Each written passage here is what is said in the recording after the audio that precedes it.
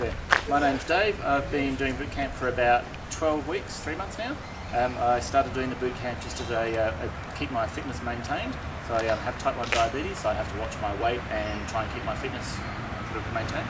Yeah, it's also helped me recently complete the 10k in the Melbourne Marathon, and I completed it in the best time of an hour and 7. So doing the boot camp is a really good idea to maintain your fitness level and keep you active when you've sort of got a health condition you need to monitor.